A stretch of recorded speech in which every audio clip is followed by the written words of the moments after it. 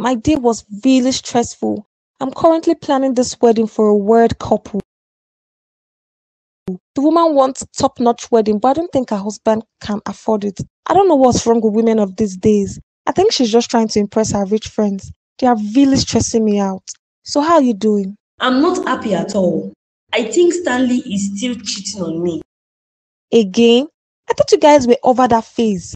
I thought so too, not until he started keeping late nights again and sneaking around to answer some phone calls.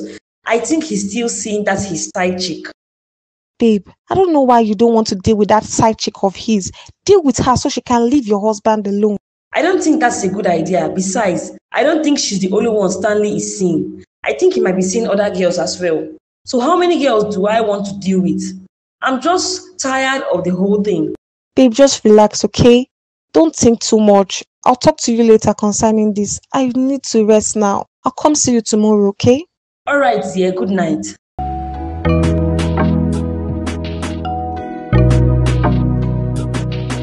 Guy, what's up? Boss, Omo, after you now you. Oga, no dey whine me jare. So how did the meeting with Chief Austin go? It went well. I'm hoping that the contract will be awarded to our company. He was really impressed with our plan. He said it's the best he has seen so far. Okay, that's good news for now. So it's this, the new, now. Yes, this is Sandra. She's my latest. I see.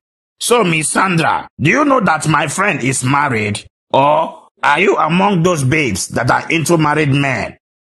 I beg your pardon? MD, wetin dey do you now? Why you wan pour sand inside my garri? I am so sorry about that, love. Please, let's leave here. Don't mind my friend. Just ignore him. He doesn't have sense. If like say you dey meant, so na me no get sense, abi? I no get your time this night. I am leaving you here. Since you don't want to have sense, good night. I am going to have some fun alone with my babe.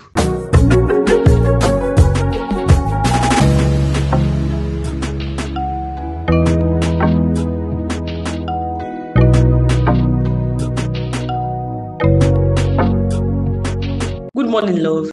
How are you doing? You came in very late last night. I was up waiting for you till past midnight. I am sorry, love. It was work. What work can possibly keep you up until that time? For goodness sake, Stanley, you are the CEO of your company. You can leave whenever you want. I am sorry, love. There is this contract that was just awarded to my company, and I had to go survey the site yesterday. That's what took my time. I had to be there myself. Okay, so when are we going to spend time together alone? Sweethearts, can we talk about this later? I am not in the mood for this discussion right now. I just want to hit and head straight for work. We will talk when I come back, okay? Stanley, you keep doing this and I am sick and tired of it already. You rarely make out time for me, but you can make out time for your side chicks, right? Oh, please don't start this again. We are going to have this conversation here and now before you go anywhere. Excuse me, I have to take this. And where do you think you are going?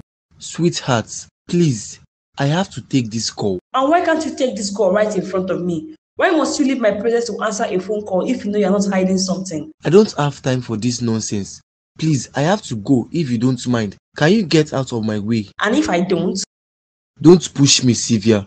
Don't push me. I said we will talk later. I have to go now. Get out of my way. I'm not going anywhere. Do your worst. You must pick that phone call in my presence. You want me to excuse you so that you can go talk with your side chicks, right? Stanley! Did you just push me? Stanley! Stanley!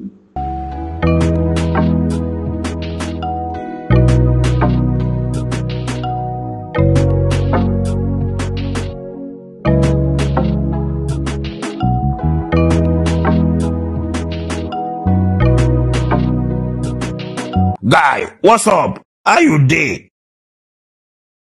My life is great, man. I am living my best life. You are living your best life by piping those girls, right? I say. Hey, stop it right there. Don't even go there. And don't think I forgot the nonsense you did yesterday at the bar. You almost chased away my girl. Do you know what it took me to get that girl? Money. That's what it took you.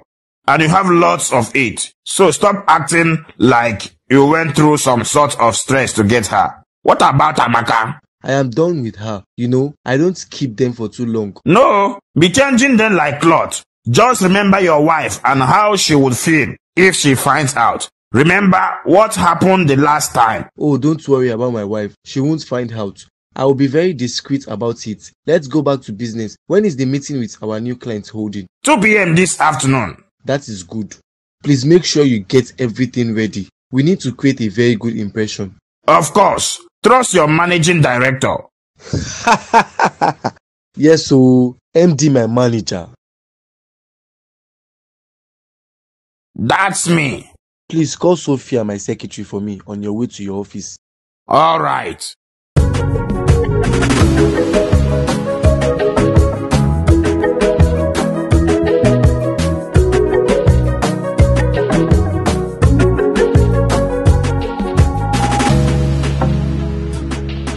Good morning, sir. Yes, Sophia, how are you doing? I'm great, sir. Where are the reports for the last meeting? Here it is, sir. All right, I want you to get ready because we'll be having a meeting with our new clients by 2 p.m.